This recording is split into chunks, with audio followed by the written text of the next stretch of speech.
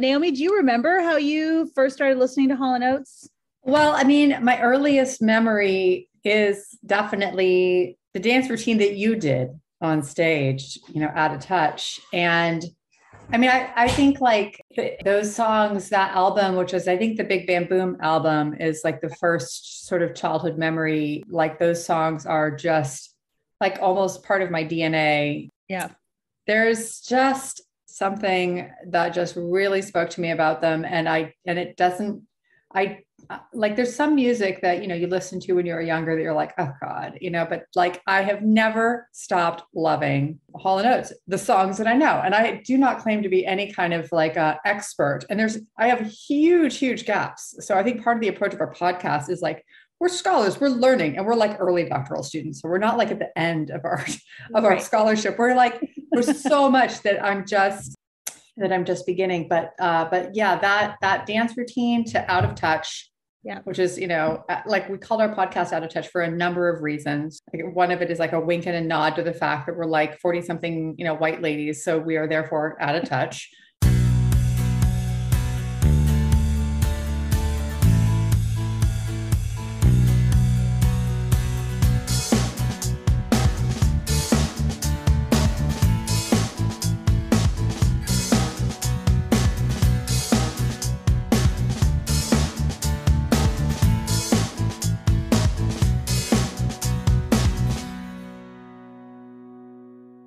Hello, everyone, and welcome to a new episode of Set Listing Bruce, your podcast all about Bruce Springsteen, his music, and mostly his fans. I am your host, Jesse Jackson. We are getting off the Bruce Springsteen train tonight, though I'm sure he will come up. And we are going back to another 80s icon. In my series of other podcast hosts joining me, I have Mary Kay and Naomi, co-host of Out of Touch, a Hall & Oates podcast. And if I am thrilled to talk to these two ladies, welcome to the show. Thank you so much. We're glad to be here. Yeah, we're excited to be here. So I have been listening to the podcast. I love y'all's banter. I love y'all's themes. I do remember loving Daryl Hall and John Oates. So in fact, one of my early episodes, like during my first year, was someone who was a huge Daryl Hall and John Oates fan.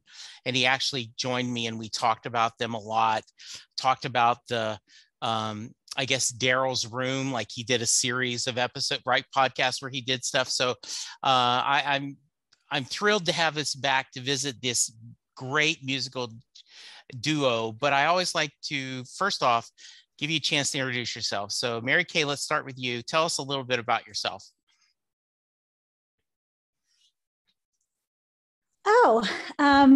I live in Los Angeles, California, and I am a writer. And so I work at home, hence, I get to wear my pajamas all day long, and lockdown was not a big change for me. And Naomi and I have known each other since we were 8, third grade. So we've been friends for a long time. I'm a mom. I have 2 teenage kids, and yeah, that's about it. What kind of writer? I write books, I write articles. I'm also a grant writer, so I do all kinds of stuff. Okay, very nice. And Naomi, how about yourself? What's your elevator pitch? My elevator pitch. I am like a strange hybrid of I'm a medical anthropologist, and that's a branch of cultural anthropology. So it has nothing to do with bones or anything like that.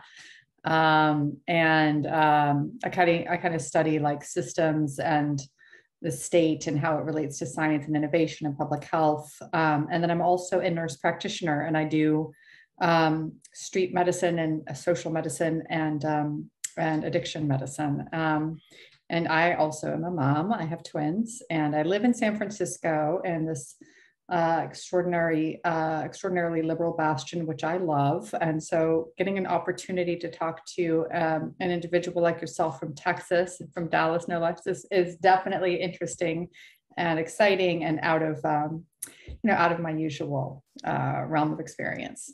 So as my wife likes to say, we are blueberries in a field of strawberries. It was interesting because my congressman, former President Trump, recently, sent out like endorsements for 6 congressmen, and one of them was mine. And I was like, and he's proud of that. I mean, my congressman is proud of this. And I was just like, oh, so, and so I always am, I have 2 senators and a congressman who could give a S about my thoughts and my feelings, and I am very vocal on not only social media, but man, I have their websites booked, and I'm like, I'm contacted congressman, contact senator. And I roll my eyes because when they respond to me, it's, oh, thank you for telling us what you think, but let me tell you why you're wrong. You think that way and how this is the right way I should do. Right. And I just want to go, oh, so I guess, so thank you. I used to joke about, I'm a Texan. That's tough. Yeah. That's tough. Yeah. I'm a Texan who puts beans in his chili, who doesn't own a gun, who believes in a woman's right to choose. So I guess I'm a little bit uncharacteristic of Texans, but I do think there's more of us out here. We're just being buried by others. So thank you for those kind words. Yeah. I hope you're right, especially with this latest news about the Supreme Court. Go ahead, say Mary Kay. Go ahead, Mary Kay. No, I was just gonna say a bunch of you are probably in hiding. Oh, am I like delayed? I think I might be delayed. Just a slight delay. So yeah, we'll work through it. Yeah. So I always like to start. Sorry about that. That's okay. I always like to start at the beginning. So we'll start with you, Naomi. And I guess there's a lot of this together, but talk about where you grew up and what kind of music did your family listen to when you were a little one? Oh, I love that question. Mary Kay and I both grew up in Albuquerque, New Mexico. And again, you folks in Texas may not have any awareness of this, but us New Mexicans have some grudges against Texans. Okay. Texans are not aware of New Mexico at all. Okay. They're not aware, but we do exist, and and we have grudges. But anyway, from Albuquerque, the big city of Albuquerque, New Mexico. And actually, both of my parents, when I was growing up, my father was a professor of piano at the University of New Mexico, and my mother taught piano. And so I grew up with classical music. And so always grew up, and I have a lot of just fondness for like Chopin and Bach and Brahms and stuff. But I consumed a ton of media from a young age. And I'm proud to say that the very second album I bought was 1999 by Prince. And Prince has remained despite the fact that I do a podcast about Hall & Oates, Prince is like my number one favorite musician of all time. And I just could never do a podcast about him. But at any rate, huge fan of Prince. But yeah, Daryl Hall and John Oates, big fan since Mary Kay and I met, which is in 3rd grade. And I'll let her tell that story. Why couldn't you do a Prince podcast? It's just, I'm not the right person to do that. Okay. All right. Very nice. Did you see Bruce and the E Street Band do their version of Purple Rain? I definitely haven't. And I will look for that. I mean, I can tell you more later in the podcast, but I don't know a lot about Bruce Springsteen. I've tried to do a little bit of listening in preparation for talking with you tonight, but okay. Yeah, I will certainly check that out. Yeah. So Prince told the story once on some show about watching the E Street Band from the backstage and, talked about how much he loved them. So after Prince had died, the E Street Band was touring. And so the band came out and everyone was wearing something of purple color, either a headband, a scarf. and they did a version of Purple Rain, and it's very easy to find. You can Google it, and it was a true great tribute to that. So yeah, check it out, and I'd love to hear what you think on it. That literally gives me chills. I love hearing that story, Jesse. Thank you. No problem.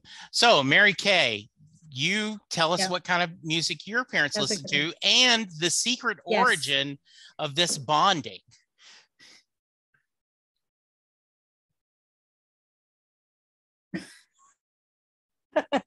Okay. So I grew up in a house where music was really not a big thing. My parents did not listen to a lot of music. They did. It was like a little bit of classical music here and there. But mostly I got all of my music from my friends and myself and the radio. I had a grandmother who listened to a lot of Johnny Cash, so I listened to some Johnny Cash. But other than that, there wasn't really a lot of music happening in my house. Okay, you guys are frozen. Did I freeze again? We can hear you. You are fine. Okay, good. Just checking. I wanted to make sure. I'm like, everybody froze. So anyway, so Naomi and I have this great bond. When we were in third grade and we met, we have an ongoing argument back and forth about, number one, the Hall & Oates Out of Touch dance number that I did in the third grade talent show. And I believe that Naomi was in it with me. She believes she was in the audience. We have no way of proving this because there are no photos. So that is and neither of our parents were there. Podcast. But there's neither of our parents were there. Nobody took a photo. So there's no proof and no way to figure this out. We're hoping that if there are any Longfellow prairie dogs out there, will find us on Twitter and tell us that they who could vet this story. Longfellow prairie dogs. Let's go. Call that Longfellow prairie dogs. So exactly. But Naomi had a birthday party in third grade, and we actually were talking about this on the Maneater episode that we did recently with our friend Alexandra, because we listened to a lot of Prince and we did a lot of dancing. And I can't remember, Naomi, was that the year that you got parachute pants, or did you get parachute pants the next year? I got my parachute pants the next year. That was the next year was the year of the parachute pants and the breakdancing lessons. So I'm very jealous of this story. That's great. That was an awesome year. Yeah. So I'm jealous of this story because I grew up my dad was in the Army. So we moved around a lot. Like I counted once, I went through like 12 different schools through 1st through 8th grade. So I was always jealous of people like in high school that would say, oh, remember in the 4th grade we did this? Because I remembered no one from my elementary schools. I went to all these different schools. So I am jealous of that bond for that long, right? That you've known someone in your life through everything else that's gone through, that you guys have been friends that long. That's just a beautiful story. Yeah, I think we're really lucky in a way. The other part of it is that Mary Kay and I are both only children, that we don't have siblings. And the other person that she was just mentioning, Alexandra, she's not an only child anymore, but for the first 10 years of her life, she was an only child. And I think for that reason, we're almost like each other's siblings. Mary Kay and I spent so many nights at each other's house, over the years. And, we've had some years of being like less in touch, but this is, I don't have a sibling, but she's definitely like, the closest thing I have to one, she and my other friend, Alexandra. So. Yeah. All right. For sure. So we've got parachute pants and Prince sing-alongs and dance things. But you guys mentioned that you found Daryl Hall and John Oates early. So which of you wants to tell that story? Naomi, do you remember how you first started listening to Hall & Oates? Well, I mean, my earliest memory is definitely, the dance routine that you did. on stage, out of touch. And I mean, I think like, those songs, that album, which is, I think the Big Bam Boom album is like the first sort of childhood memory. Like those songs are just like almost part of my DNA, Yeah. There's just something that just really spoke to me about them. Like there's some music that, you listen to when you're younger that you're like, oh God, but like I have never stopped loving Hall & Oates, the songs that I know. And I do not claim to be any kind of like expert. And I have huge gaps. So I think part of the approach of our podcast is like, we're scholars, we're learning, and we're like early doctoral students. So we're not like at the end of our Right. scholarship. We're like, there's so much that I'm just, that I'm just beginning. But yeah, that dance routine to Out of Touch, Yeah. which is, like we called our podcast Out of Touch for a number of reasons, Like one of it is like a wink and a nod to the fact that we're like 40 something, white ladies. So we are therefore out of touch, but it's also just a great song. It is a great song. That was my first Hall & Oates album. And also, right, that to keep you from becoming out of touch. This is another way the podcast keeps you connected. So Mary Kay, tell me, whose idea was it first that we make this, we get together once a week and talk about a song? I mean, whose idea was the podcast? Well, so I don't know, Naomi and I have talked for years about doing something together, and we've, joked off and on about many different options, but we happened to be up at a writing retreat, the two of us, a few months ago. And we started talking about Hall & Oates. It started out with a conversation about Family Man. No, the song Family Man came on Spotify, and you didn't know that song. I didn't know Family Man. You didn't know that song. And it just, we were staying at a friend's house. It was a self-made writing retreat. Yeah. And there was a large dance floor available, and we just got crazy.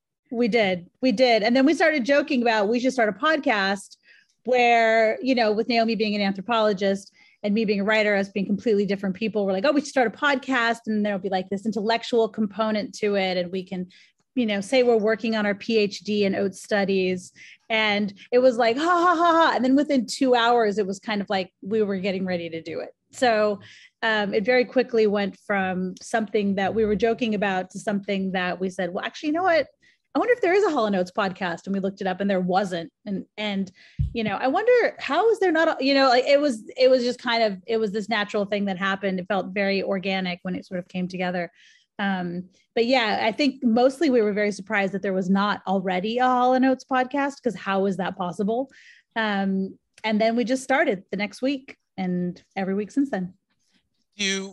How do you pick the songs that you're going to discuss in either one of you? There are some times where there's been some episodes where I already knew what I wanted to do. Like, for example, the I Can't Go For That, parentheses, No Can Do, was something I envisioned when we were first talking about the podcast, because as soon as we started talking about the podcast, we were like, wait, are we going to get sued? Are Hall & Oates going to sue us?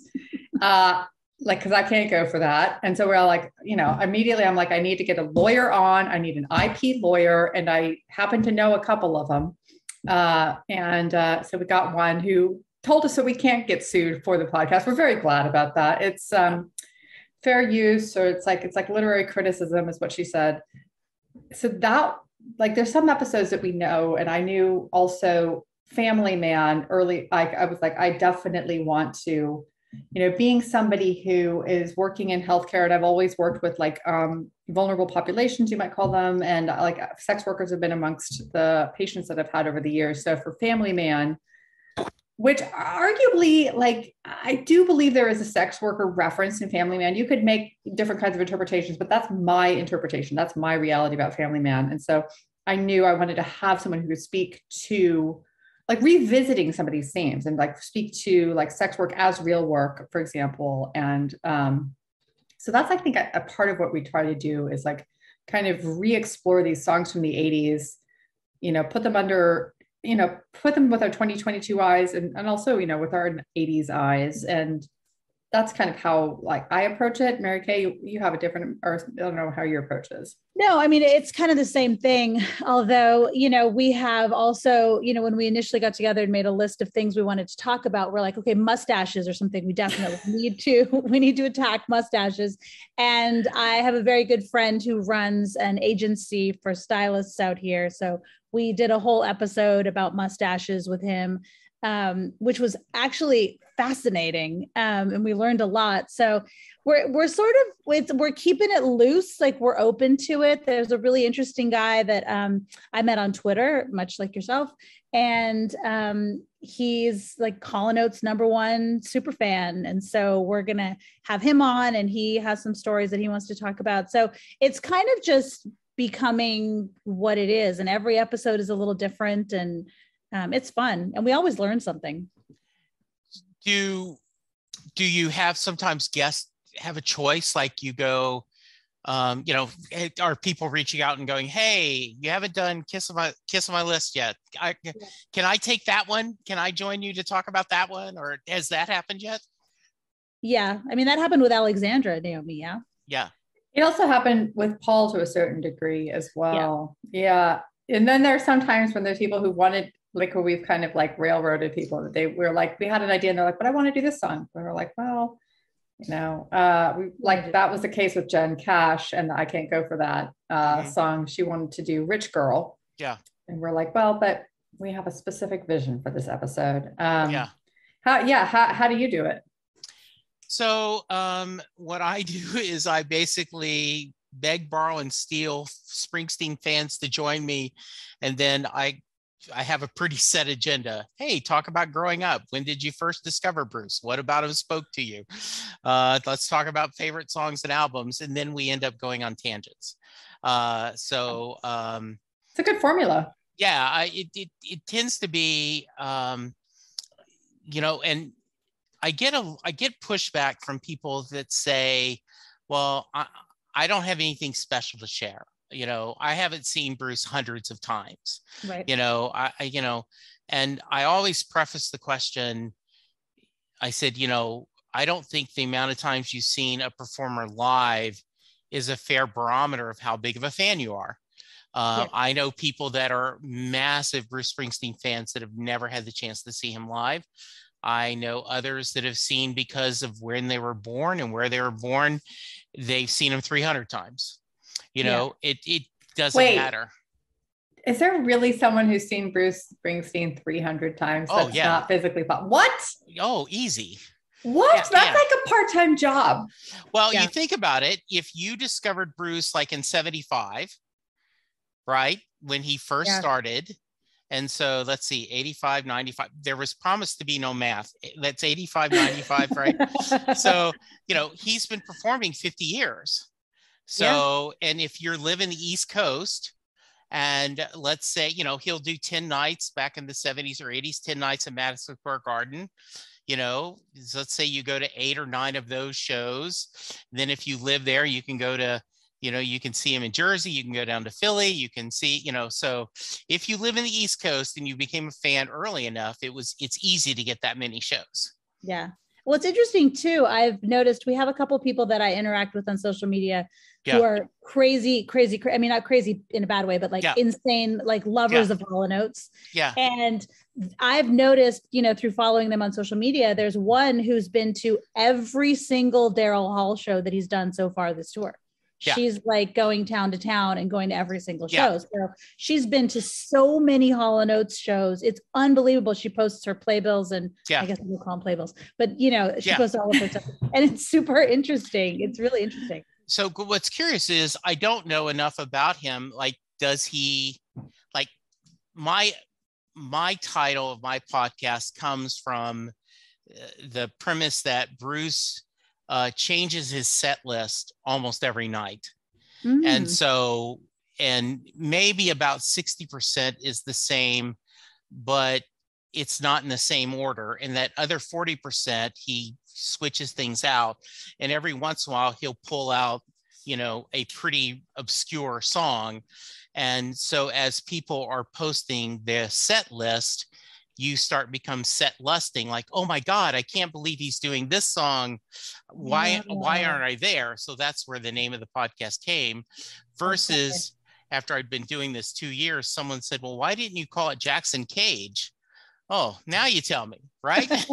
That's the next one. That's the next one. Yeah. So yeah. So I don't know if John changes up his set list enough, but you know, when Bruce did the river tour a few years ago, in the first part of the leg, he did the river in full from beginning to end, and then they took a break, and then they did kind of a mixture. And so 2/3 of the concerts was the same every night. And I went to 4 of those. So, wow. Yeah. And people ask like, well, the songs I really like on the river, I still really like. And the songs I went, I still go, So yes. Yeah. Happens.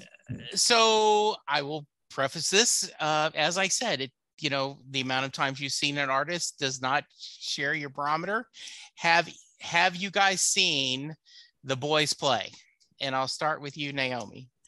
Yeah, well, I was just about to say that I am definitely like, I love Daryl Hall and John Oates, but I am in no way, shape, or form a super fan. Yeah. Not that because I do think that implies something, and it's more like this, like it's just they're a part of my life. Yeah. I'm not a huge concert person, so I have never seen them. I have seen Prince, but I'm not like a huge concert goer. Mary Kay is a much bigger concert goer than I am. However, we have tickets to see Daryl Hall in San Francisco on May 14th. Yep. And so that is coming up, and I am extremely excited. Yeah, that's very exciting. I grew up not going to concerts. My parents didn't take me to concerts. I didn't go to a lot of shows growing up. And so as I got older, like now I go to a ton because I have teenagers. I go to concerts constantly. But I actually didn't see Hall & Oates until it was about 5 years ago. They played here at the Hollywood Bowl. And that was a lot of fun. It was really, really fun to see them. And it's like exactly what you think it's going to be. And you go and you're outside and you're dancing, and you're having fun. And my only wish about that show was that they played longer. I felt like it went by too fast. And then they kind of haven't really been playing since then, pandemic and whatnot. So that I remember, it's funny because that tour, they came to the Bay Area, and it was actually my plan. They were playing, like, it might have been in my mind, and I might be making this up. I'm sure Google could tell us whether or not it's true, but I had a plan for my birthday, and the birthday party was going to involve going to see Hall & Oates and going to a water park. And it was all happening in Concord, which is in the East Bay. And I was like, this is happening. And then something happened. I can't say what. I don't know if it was Hall & Oates. I don't know if it was me, but the whole thing never happened. But and then what we learned partly in the Jen Cash episode was the times that they've been together and the times that they've been apart. And sometimes they've come back together for financial reasons, because of yacht payments coming due, et cetera, et cetera. And then, sometimes you need your own, you need your space, but they are coming together again. And we were debating, the first stop on this tour, maybe it's the only one, is this kind of obscure town in Nevada. So we were ultimately like, Sparks, are we really going to drive way out there to go to Sparks? Is that where it was? Yep. I don't know where that is, but I bought tickets. So we're going. Wait a second. You got the tickets? I did. What? Wait, is this in October? I did. It's in October. So. Oh God, I blacked that out because we were drinking that weird absinthe drink that night. We were drinking absinthe that night. But yes, I bought tickets. And so, and if we can't go, I'm sure there is someone that listens to the podcast that would love to take our tickets. But it's in a very random place. I'm going to guess it's near Reno. I'm making that up, but that's where in my brain, that's where it is. So I forgot. Okay. We're probably going to have to stay in a casino. It's going to be a whole thing. I'm really glad you asked, Jesse, because I forgot about this plan. Yeah. Thanks for that. I'm now Googling to see are either one of them coming anywhere close so that I can go and then be a guest correspondent on your podcast, right? Like, yes. Hey, yes. So do you know, you mentioned it being short. Is it a typical 90-minute, a lot of greatest hits songs? It was it was a very tight set. I think there was a lot more transition than I was used to. You know, you go to a lot of concerts and it's kind of like hit, hit, hit, hit, you know, this song, this song, this song, this song. And there was a lot of like, wow between every song, you know, which is great. But I was kind of like, let's go. You've got so many, like there were so many songs I wanted to hear. And I got to hear a lot of them, but Out of Touch was not one of them, which made me very sad. And so it was good. There was a decent amount of hits. I would have liked for it to be just a really crammed 90 minutes, but I'm sure they've been playing for 50 years. At a certain point, they need to have some freedom to just freestyle it. You know,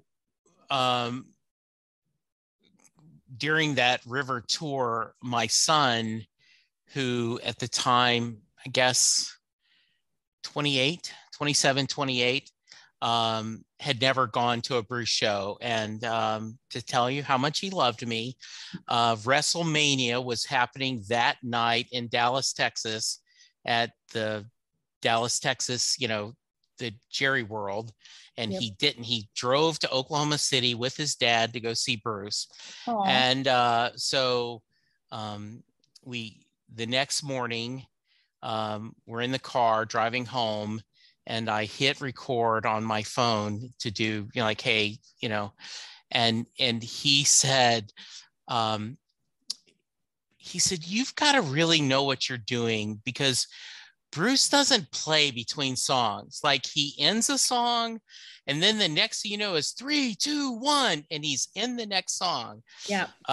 And so they tended, because they've done this so long and so often, he really liked it. The other thing he brought up is that Bruce tends to, Kevin is his guitar tech, and Bruce throws his guitar, like for the Super Bowl, you know, there's a scene where he throws his guitar during the Super Bowl halftime, and Kevin catches it. Wow. And Chris said, I wish the Cowboys receivers would catch as well as Bruce's guitar guy. He says the Cowboys would be a lot better. Mary Kay, you mentioned you have teenagers, and you're going to a lot of shows. What are you going to see with your youngins, as we say down south? With my youngins, we most recently went to Coachella a couple weeks ago, which was a lot of fun. We went and saw Billie Eilish before that. We are looking at getting tickets to Lil Nas X, which I'm actually very, very excited about. We go to all kinds of things. We go, what was the thing we went to before Billie Eilish? We're going to get tickets to The Weeknd coming up. We go to all kinds of things, and it's a lot of fun. You know, it's funny because my husband is a musician, and he was always kind of a music snob in our early relationship, you know, only guitar music, only alternative, only, you know, very specific, like kept our CDs separate because he didn't want people thinking he was listening to Salt and Pepper or whatever. Yeah. So it was, but as we've had kids and we go to these shows, you know, here he is at Justin Timberlake, here he is at, you know, Harry Styles, here he is at all of these shows, and having a lot more appreciation for kind of pop music and how fun it is. So there's a, you know, and my kids grew up listening to Hall & Oates because they call it my Sunday morning playlist. Yeah. So whenever I'm doing coffee and pancakes on Sunday morning, I'm listening to Hall & Oates. That's awesome. That's great. You know, you talked about the pop. My wife and I went to Louisville, Kentucky to see Bruce perform. And we were staying at a hotel that was really close to the arena. And there's just, you know, we pull up and there's just cars everywhere, you know, and the valet is going on. And so we're like, oh, and he says, Justin Bieber is performing tonight. And I said, well, we're here we're here for the Bruce show 2 nights later. Bruce is going to play 2 nights, you know, later. And we decided there probably was a fair amount of okay, I'm taking you to Justin Bieber here. And now then you're going to either stay in the hotel or you're coming to see Bruce with me. So they knocked out both of them, which I think is pretty awesome. That's pretty great. That's smart on their part, actually, to do that. Absolutely. Before we hit record, Naomi, you were talking a little bit about, you know, and you've mentioned a little bit, this is a search for, and I don't want to overthink it, but this is not an intellectual treaty breaking apart. You guys are a fun podcast, but you do take not a creative and artistic, almost educational bent on talking about the songs. Tell me a little bit about that, Naomi, and then I want to hear your thoughts too, Mary Kay. Yeah, yeah. I think what I was saying before we got started was about, there's this, anthropologist named Joe Dumit at UC Davis, who I really like a lot. He has this sort of way of thinking about things that he calls worlding, that idea that you can kind of learn about everything through one small object, for example, a coffee cup. And so, that sort of the way I think about the podcast is we can both like learn about the world of Hall & Oates, and then we can sort of learn about the world through Hall & Oates. And so like part of a lot of going back to nostalgia and the things you liked as a kid is like seeing like what they meant to you, but also kind of looking at them again, with these fresh eyes and like the eyes of experience now, and sort of post Me Too and things like that, especially, having kids, I have twins that are 13. And so, there's been times when I've wanted to show them have them listen to songs, see media that I enjoyed when I was their age. And then they're like, what are you talking about? Like, this is horrible, and I'm like, oh, let's think about that, so I feel like, there's endless ways to approach the world, and just approaching the world with like curiosity and humor is the way that I like to approach the world. And Hall & Oates is no exception to that. Yeah. Yeah. Okay. No, we both definitely are curious minds. Naomi, clearly much more intellectually so than myself, but I love to learn new things. I always have, like, I'm always taking random classes or learning how to do strange things. And so it's been really fun to go back and look at these songs, and oftentimes, we'll pull the lyrics up for a song. And several times I've discovered that, yes, I do sing these songs incorrectly and have been for years. Yes. Because when we were kids, there were no lyrics. You couldn't pull them up on the internet. So you're like, sure, it's Kiss on My Lips. Oh, it's List. Okay. Kiss on My List, as one of our previous guests mentioned. But we've learned all kinds of things about G.E. Smith, about, guest artists that play on their albums, about sort of the inspiration for some of these songs, about how much they sing about capitalism and use sort of like women as symbols of capital. It's been really interesting. So we adore them as humans and we love their music. But it's also been fun to kind of dig into it a little bit. Are there couple things, sometimes looking back, like, one of Bruce's hits from Born in the USA is, I'm on fire, and the lyric is, hey, little girl, is your daddy home? Did he go and leave you all alone? In a different context, that's some scary ass lyrics, right? Yeah, it's a little disturbing. It's a little like, who is this guy and what's his deal? Yeah.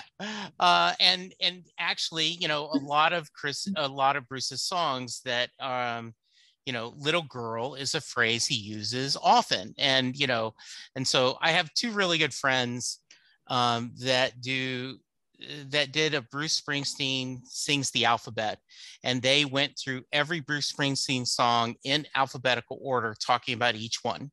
Oh, wow. And so a lot of fun, and they talk about that in, context, little girl, I want to marry you, that in now, with a context, it could be very different. Yeah, it's funny. Oh, sorry. It's funny that you mentioned that. I actually had a very heated debate in a writing seminar that I'm in right now the other night, because one of the men wrote something and he was talking about him. He's like, yeah, she's a good girl. She's a character. She's a good girl. And everyone in the class is like, how old is this person? He's like, oh, she's like 45. And they're like, she's not a good girl. She's a woman. You can't talk about women and call them good girls. Like, and he's like, I don't know. What's the problem? Like, I'm not saying she's a bad girl, although this other character is so it's a bad girl. It's like, it was this incredibly long conversation and he could not wrap his brain around it. He just did not make sense, because we grew up and that was okay. You could say that back then, but not so much now. Yeah. I have a bad habit of, because I picked this up, of instead of saying, and I've changed where I now go circle of trust, but growing up, I go, okay, among just us girls, to kind of talk about, this is something that, we're bearing our, I had a friend who worked with someone from Japan that would say, I'm opening our kimono, right? But, you would say, okay, well, among just us guys or girls, we'd say that. And now then I've gotten, circle of trust to try to be a little more. Naomi, I wanted to share one thing with you because I tend to tell a lot of stories. And so I was working for a company and a private equity firm bought us. And so there was a kickoff meeting. Everyone was meeting, the people from private equity, and the owner of the private equity firm says, hey, we really like your office, but we're going to have to buy you a ping pong table because we have a ping pong table in every company we own. He says, we have one in ours. And like if you need to, kind of blow off steam, we play ping pong. And sometimes when we have a heated debate, we'll actually go to the ping pong table and the winner that's the decision we'll make. Like, okay. So after the meeting breaks up and, there's cookies and punch and everyone's talking around and meeting. And so I go up to the guy and I go, hi, I'm Jesse Jackson. Oh, nice to meet you, Jesse. I've heard about you and I've heard all good things about your customer service team. I said, oh, well, thank you. I appreciate that. I said, you mentioned a ping pong table. I said, I was just reading in Bruce's biography that at one show back in the 70s, there was a ping pong table backstage and the band started playing. And when it was time to go on stage, two of the E Street Band members were still playing ping pong. And when they got on stage and started to play music, they looked and they realized they were missing a couple band members. And so two things happened from that. One, to this day, the band kind of all gets in a circle before they go on stage and kind of do a miniature, mantra or prayer. And two, ping pong tables are banned from the backstage of the E Street Band. Yeah. And so my CEO looks at me and he goes, you truly can find a Bruce Springsteen story for any situation, can't you? That's a great story. I love that. I have so many thoughts about that. I love ping pong, although I'm very bad at it.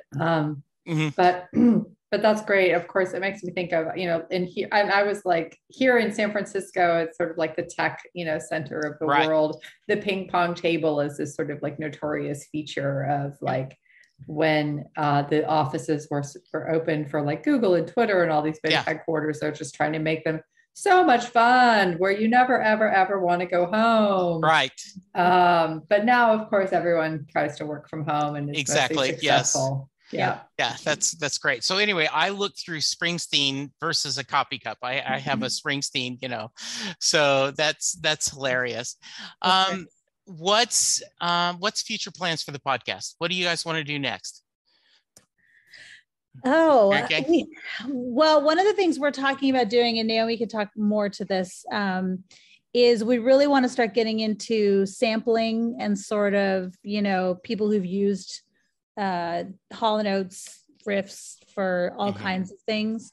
Like we discovered that there is, if you take I Can't Go For That, No Can Do, listen to it and listen to Billie Jean immediately afterwards. you'll hear like very similar things happening. And then it was actually Michael Jackson went to Daryl Hall and was like, hey, I love this. Can I use this? And they were like, sure, go ahead. So there's a lot of things like that have happened, and especially moving into hip hop. And Naomi actually has somebody we're hoping to have on soon to sort of talk about that. Yeah, I mean, I think for me, like one of the arcs I want to follow is this sort of question about blue-eyed soul and this question of,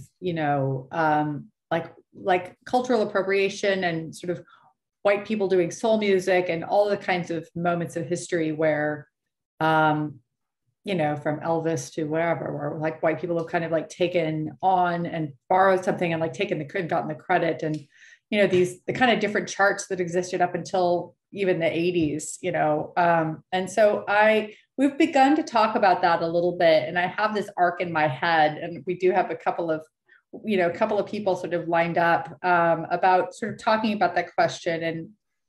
And we had an opportunity a couple of weeks ago to talk with a comedian, but who's somebody who has a lot, and he's a writer, but somebody who's made a subspecialty in talking about the difference between singing groups versus boy bands. So that was one way we kind of talked about that. But yeah, as Mary Kay said, like, and this is just kind of talking about the near future. Like there's a lot of really great, I love hip hop, I'm a big hip hop fan. And there's a lot of great Hall & Oates samples. So we want to kind of, talk about this whole sort of full circle. Like we know Hall & Oates they kind of got together because of the Temptations. They met each other because of sort of mutual fandom. And then they've, there's this relationship with David Ruffin and Eddie Kendrick and sort of all these different musicians that played with those, in that scene. And so kind of like the full circle is sort of like then hip hop coming and like borrowing from Hall & Oates is sort of the full circle of that little journey. And, the longer term, it's like, I don't know about you, Jesse, but like we're having fun. And I think that's kind of what keeps us continuing to do that. It's an opportunity for us to hang out virtually. We don't live in the same city, mm-hmm. To meet and engage with different people. And I think, when it stops being fun, we'll probably stop doing it. But so far it hasn't stopped being fun and interesting. And I am like I'm kind of like a B student in this podcast. Like, I don't want to do like a ton of preparation, but I don't do none. Just yesterday I told Mary Kay, I was like, man, I'm going to like fail this course with Jesse Jackson tonight because I've like done nothing. But then, today I was like, look, all right, starting at 5, I'm like, I'm going to get a little bit, let me listen to Bruce Springsteen. Let me listen to some of his episodes. Like, let me do a little research, so it was like Cliff Notes, and I haven't done deep study, but I wanted to be a tiny bit prepared. Well, I think you've done well. I would give you both solid A's. So hopefully there was only one piece of homework, in the podcast. And I always, by the way, I always worry about that. And I have had that a couple of times where the guest has said, yeah, I didn't listen to that. And I'm like, okay, I did the homework. We both did. We are both like that kind of student. I listened to the song. I read the lyrics many times. I had a lot of thoughts about the lyrics. Good. So, all right. Well, I can't wait that. All right. Yeah. Is there anything I should have asked you to that I haven't?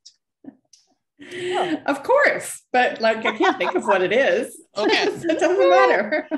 That's a very, very good question. And while you're thinking, I'll tell you the story. So I had a guy on, and it was a good episode. We had a nice time, but it was like 30, 40 minutes and he was out of stories. And so we kind of wrapped it up. And so after I hit record, I stopped recording. I'm like, oh, thank you for being on the podcast. I hope you had fun. Oh, I did. He said, the next time I'm on, I'll tell you when I got drunk with the E Street Band. Excuse me, you do realize this is a Bruce Springsteen podcast, right? You're like, okay, hold on, I'm just going to push record real quick right now. And so I always think of that now because I always like I always worry that there'll be I had a good story, but I forgot to do it. So that's why I started adding that question. Yeah. So, yeah. I don't have any hidden Bruce Springsteen stories at all. All right. So, I will. Yeah. Thank you. Any final thoughts before I get to the Mary question? Mary Kay, you first. You know, I actually no. Okay. Nothing wrong with that. A bunch of things. It's funny because I was just thinking about how I spent an enormous amount of time a couple weeks ago when we talked about doing this, searching for like Bruce Springsteen Hall & Oates. I'm like, I'm going to find a video of them doing something together. I'm going to find a video of them in a car on a song there's going to be a Bruce Springsteen covering a Hall & Oates song, Hall & Oates covering a Bruce Springsteen song. Did it, zip. Yes. None. We Are the World, I guess, is the We closest. Are the World. Yeah. We Are the World is the closest. And they were inducted into the Hall of Fame. So they probably were on stage the same time. 2014 or something. Oh, was it the same year? Oh, look at that. Aren't you clever? So yeah, there's things, but then there was part of me that then, where my brain goes because of how our podcast works. So I'm like, are they not friends? Why are they not friends? Shouldn't they be friends? Like, did something happen? Is there like a thing? Is there a story? Where did Daryl Hall and John Oates grow up? Pennsylvania. Okay. So not Pennsylvania, Jersey, that's not too far. Yeah, no. Yeah, and Daryl Hall's house is, Daryl Hall has a reality show, live from Daryl's house, and you probably do know that he did have someone from the E Street Band come and play in one of the episodes not too long ago. But not Bruce. I think he's not going to get Bruce to come to his house. Like, well, why not? He's Daryl Hall. No, that's right. But hey, Bruce and John Mellencamp, hung out together. Right. So there we go. Just recently. All right. How about you, Naomi? Any final thoughts before we get to the Mary question? Well, what I was thinking about along those lines of what, Mary Kay was talking about was like partly paying attention to Bruce Springsteen a little bit more in the last couple of days, like got me really like appreciating that he is like a lyricist and a songwriter and a poet. And I think, he would have, you would think he'd find some kinship with John Oates, who really just, thinks of himself really as a writer and a songwriter. Yeah. And, but I do wonder, I again, huge fan of Hall & Oates, but I wonder if Bruce Springsteen thinks of himself on another level. That would be my I think he's like, I'm doing something. I don't know. I don't want to start controversy, but like, I know that's an interesting thought. Like, I know there is a story that I have read multiple places that back in the 70s, Billy Joel, Barry Manilow, and Bruce Springsteen are all having coffee. They walk into a bar. This sounds like a joke. It does walk to a bar. And that Barry Manilow had said, I think I'll end up being the most successful. Oh, and roll my eyes for a second. And he told the story, right, that it wasn't against Billy or Bruce's, but just he knew, Barry, like, I do pop. I do very, very, unique pop. And so therefore I have a better chance to have commercial success than either one of these guys. Right. I think of, I have a writer that I admire, a blogger named Mark Evanier that lives in the Los Angeles area. He's worked on Garfield and Friends and everything, and he does a pretty good blog. And he did a blog about seeing Barry Manilow in Vegas. Can we just pause for a second? I like how like people, when they talk about LA and their friends connect to things, will sometimes drop names, but I like how Garfield just got dropped right there. Like, he works on Garfield. Well, and the reason why is because I trying to give some context because his best known is he writes Gru, the Adventurer, with Sergio Ardonis as the artist. So, but most people who aren't comic fans would not know Gru the Wanderer. So Mark worked on Welcome Back, Kotter. He tells great stories. One of my favorite stories he told is he met Dick Van Dyke in an elevator, and he started telling him, and he said Dick Van Dyke stopped him and says, you saw the Dick Van Dyke Show, and you thought if you grew up to be a TV writer, you got to marry Mary Tyler Moore and hang around with fun people like, you know, Sally and them. Yes. He says, you'd be surprised how many people tell me that. So Yep. Mark is talking about Barry Manilow and how, you know, the Beach Boys have never won a Grammy either. Really? Yeah, Brian Wilson. Yeah, the Beach Boys have never won a Grammy. They've second picket is being planned. Yeah, and so Yep.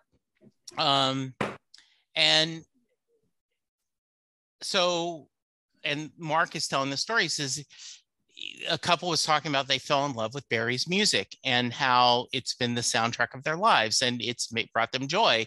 And he said, if I was a musician, hearing someone say your music has brought me joy and, you know, brought my significant other together, that would worth more to me than all the Grammys in the world. Yep. And the other thing he says is when I'm hanging around with musicians, they'll say, oh, Barry Manilow, that stuff's easy. He's easy. And he goes, you know, he says, I always want to say, you know, I really admire you that you didn't take the easy route and become a millionaire, that you were so, you know, just so convinced. All right. Yep. So I think sometimes that Hall & Oates, it's pop. It's just easy, right? They just do radio hits. Do you know how freaking hard that is to write a good pop song? So hard. Yeah. And it is weird. They've never won a Grammy. It's crazy. I mean, yeah, it is crazy. I heard you guys talking about it. Yeah. So, yeah. All right. So I hope that if you are a fan of Out of Touch, you've enjoyed this episode. Thank you for listening. I think Mary Kay and Naomi have made you very proud. They are wonderful guests, and I will have them back anytime. Oh, thank you. I've got to figure out a way to get myself on your podcast. Yeah, we can figure that out for sure. Yeah, figure that out. All right. So I end every podcast with a Mary question. Jay Armstrong is a recently retired high school English teacher. He has a new book out, Bedtime Stories for the Living, talking about he has an illness and he's dealing with it. It's forced him to retire. But when he was the English teacher, his seniors would spend 2 days in honors English breaking apart Thunder Road. They would look at all the lyrics. They would talk about the themes. They would talk about the imagery of the book. They'd compare it to Robert Frost, Road Not Taken, and other poems. And at the end of the 2 days, he asks his class, does Mary get in the car? So that's how I end every podcast. Naomi, I'll start with you. Your question is, does Mary get in the car at the end of Thunder Road? I did have the heads up you were going to ask that question. I absolutely love this setup about the honors English class, and reading the song lyrics yesterday. I mean, it's a very poetic song, and I think to answer that question, you have to go into the mind of Bruce Springsteen a little bit. And is he a romantic? Is he a tragic figure? And I have, I can't claim to have gone into his mind or to know him at all. I feel like there's two kinds of things that I see at work in his lyrics, and there's an aesthetics, like he's creating, his lyrics sort of create this like aesthetic vision, right? And then there's sort of like, kind of the message. And I feel like in the aesthetic vision, she's going to get in the car. And then that's sort of like him painting the picture of like, this is how the scene that you want to see. But on the other hand, I feel like, the kind of bleaker, more realist is like, she's not getting in there. She's not getting in there. So I'm going to go with she's not getting in. Okay. Good. Mary Kay? So I looked at it a little bit differently than Naomi did. I looked at it as putting myself in Mary's shoes, if I were Mary.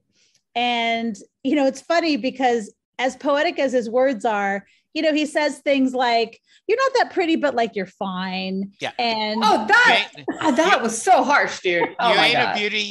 You ain't a beauty, but hey, you're all right. You're all right. By the way, and,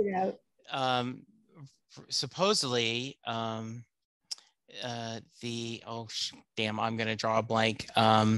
continue. I'll insert this later. Okay. When Okay. you remember, just Yes, I will. Right. So I put myself in her shoes and I'm like, okay, there's this guy. He's outside. He's singing me the song about how I'm like moderately good looking and kind of interesting, but he's also kind of calling me promiscuous and saying that like I've been disrespected by men in the past. So he's not really like, is he into me? Is he not into me?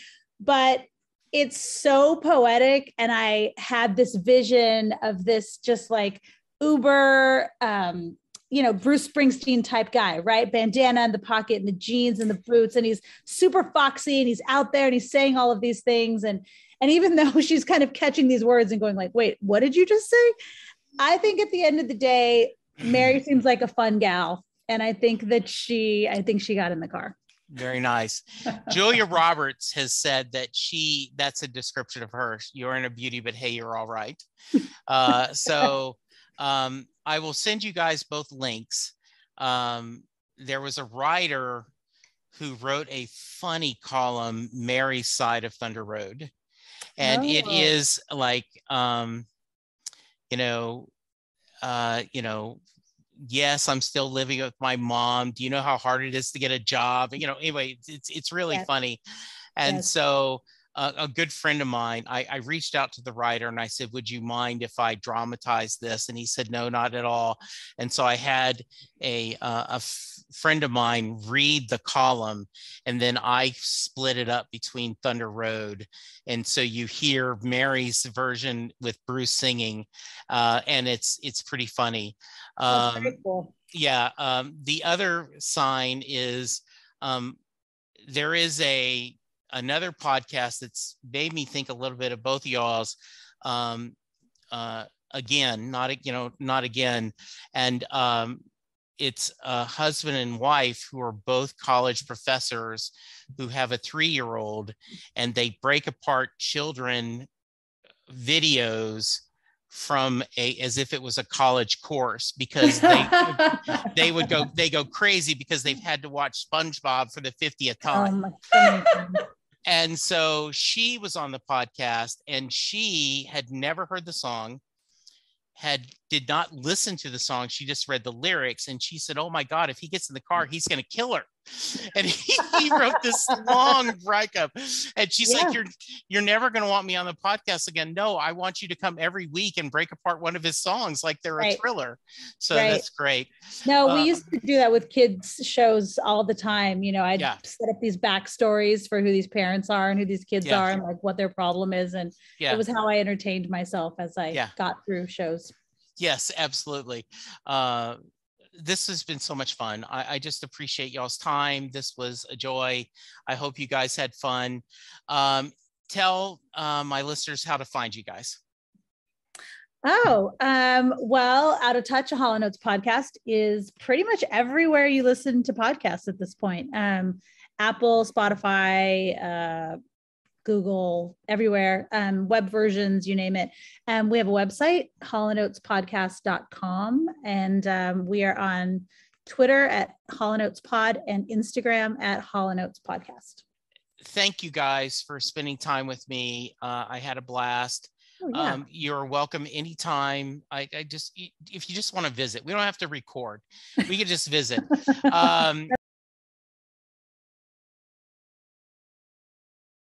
Listeners, go check out this podcast. You will smile. You will enjoy. Go grab some Daryl Hall and John Oates music, and it will make you smile. Go get vaccinated. Go get boosted. And let's try to be kind to each other, because really, that's the only way we're going to get through this. Thank you, Mary Kay. Thank you, Naomi. Thank you, listeners. We'll talk to you soon. Okay. Bye-bye. Good night. Bye. This podcast would not be possible without the generous support of my patrons. I want to give a special shout out to Mary Thomas, Terry Smith, Bella Pori, John Munson, Dale Hozak, Andrew Goddard, Stephen Malio, Anna Lynn, Betsy Hodges, Holly Mack, Chris Bloom, Captain America, and Crystal Carroll. I appreciate you guys so much, and thank you for the support. And if you want a shout out on the podcast, You can be a patron for as little as $1 a month. Let me hear from you. Doing a podcast at times can be a one-way conversation, and I hate that. So please let me know what you like and don't like about the work I'm doing. You can reach the podcast via email at setlistingbruce@gmail.com.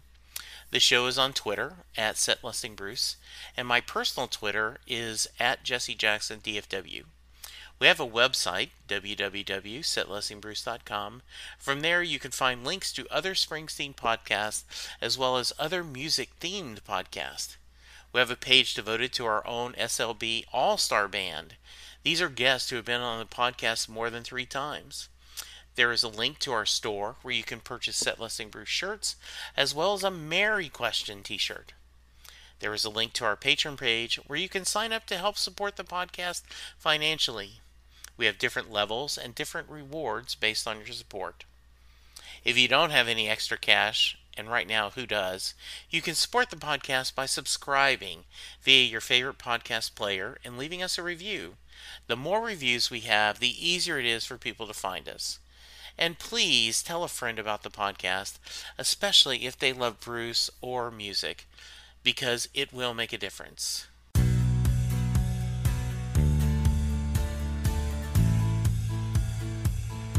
You just heard the fun talking, hard rocking, music loving, album ranking, fan thinking, joy spreading, lyric reading, story sharing podcast that is the one, the only Set Listing Bruce.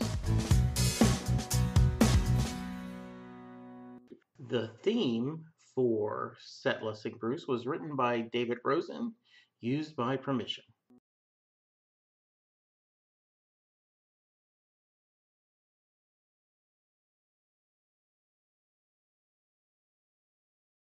Are we welcome Yes. on the Doctor Who podcast? Because I have to tell you that that's actually why I was like, that was like what America was like, hey, what about this podcast? And I'm like, I don't know. Oh, he's a fan of Doctor Who? Yes, I'm in. Okay, we will set up, we'll have a whole discussion. Who's your doctor? Well, I have to say that I'm watching this with my kids because one of my kids doesn't watch much TV. And so it's one of the only things we've been able to find. So we're far, far, far behind. Okay. But I'm David Tennant. So we've only done Christopher Eccleston, David Tennant, and Matt Smith. We're at the end of Matt Smith. Okay. And I have some memories of the older doctors from when I was a kid. But I'm a David Tennant person so far. Who's your favorite companion? As Mary Kay is now bored. Well, not at all. we're tied in our family between Donna and Rose. Okay. So there's pros and cons to both. I'm a big Martha fan. You are a Martha fan. I loved Martha. Martha was my favorite companion, and I could not stand Donna. Oh, I know. So what happened is my Doctor Who podcast is we started at the Capaldi era. And so then what my buddy Charles and I do is then we go back to classic episodes and the others, and so when it's not current, we do a classic episode or a modern episode. And I will tell you, and I've been very vocal, when I first binged it, I had the CDs. I watched Eccleston, I watched all of Tennant, and Matt Smith was the first one that I watched every week. And I now adore Donna. I understand what Catherine Tate's doing. I apologize to the universe that I did not understand her. She just, the more I see her, the more I just really appreciate that performance and that character. So yeah. All right. I like the way that story ended. Yeah, I do. I do. I love it. Yeah. And so, yes, we could have you talk about that. And I would love to hear your thoughts on Jodie once you get up to the modern. Okay. Yeah, I got to get there. I got to work. Yeah, absolutely. I'm glad the kids are watching it. I will cut that out. But I will insert that as in my my post edit. After my closing theme, this will be the post, the little, I like to do that sometimes.